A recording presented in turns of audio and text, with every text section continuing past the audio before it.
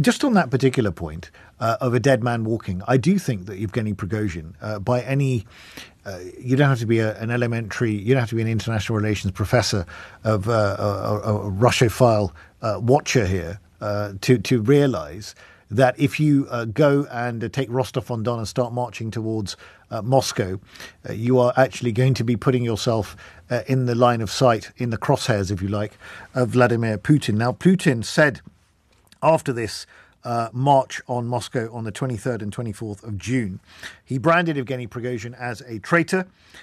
He then very quickly pardoned him and offered him consequence-free asylum with his men in Belarus.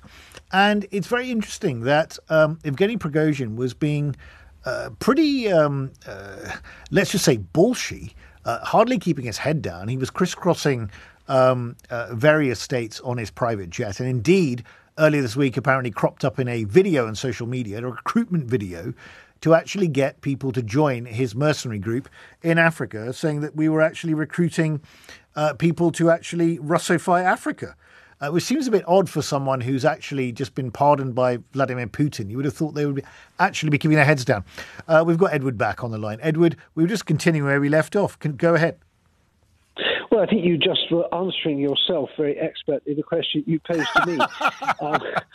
But it's a real mystery that Prigozhin got away with this. Why was he able to have the coup in the first place? That's what Russian military intelligence is supposed to stop. Why did he get as far as he did? Why was he able to shoot down these Russian helicopters and a very valuable spy plane?